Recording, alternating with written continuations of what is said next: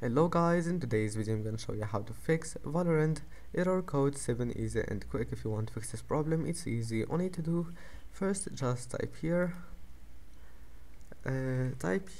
services, click on it, and then scroll down until you find the VGC. Right click on VGC and click properties, and now make it automatic and click apply and OK. And after that, once you're here, just click here, type here apps and features.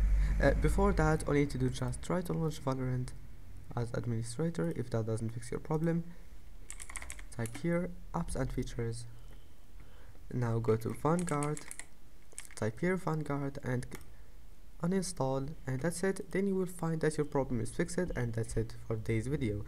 If you like this video, don't forget to like, and see you in the next video.